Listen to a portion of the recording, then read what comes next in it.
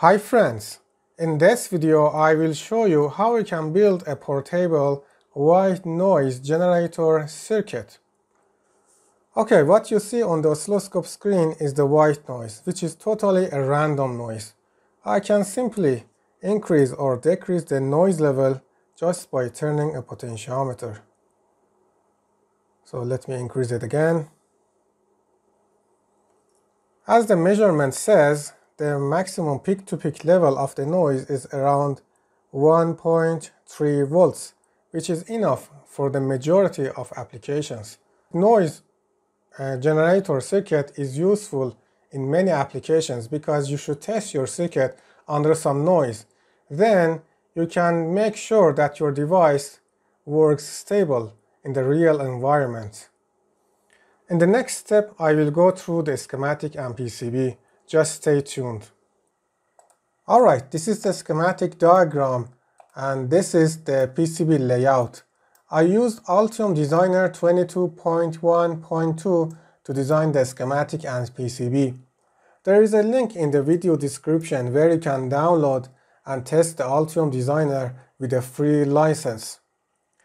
So as you see in the schematic, this is the on-off switch and this is where you can connect a 12-volt battery to the circuit. Because the circuit consumes a very low amount of current, so you can use one of these 12 volts 23A batteries to power the circuit. This is the potentiometer where it increases or decreases the output level, and this is the connection for the ground lead. Nothing special in the schematic. This is the main component that generates the random white noise. Okay, let's go to the PCB.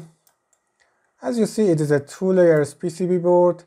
Let me enable the single layer view. There we go. This is the top view and this is the bottom view. I mean top layer and the bottom layer, and this is the top overlay layer and the bottom overlay, or the silk screen I mean.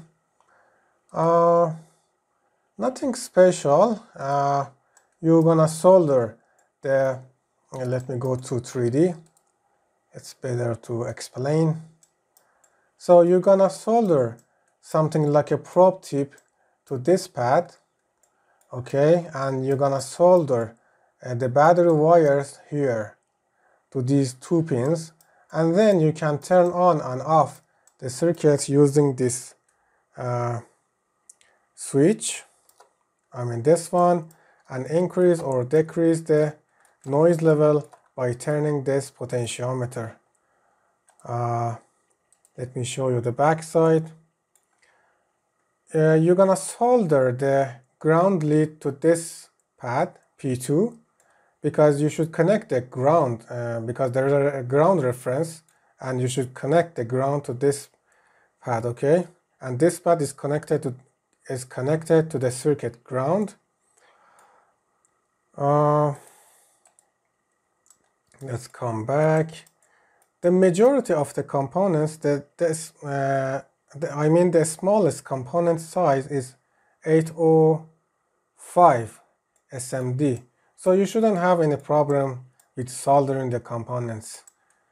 So that's it. Just build this circuit and have fun. If you have access to a 3D printer, I'm sure you can build a very nice enclosure for this. So I hope you liked this video. Please give me a big thumbs up. Catch you next time.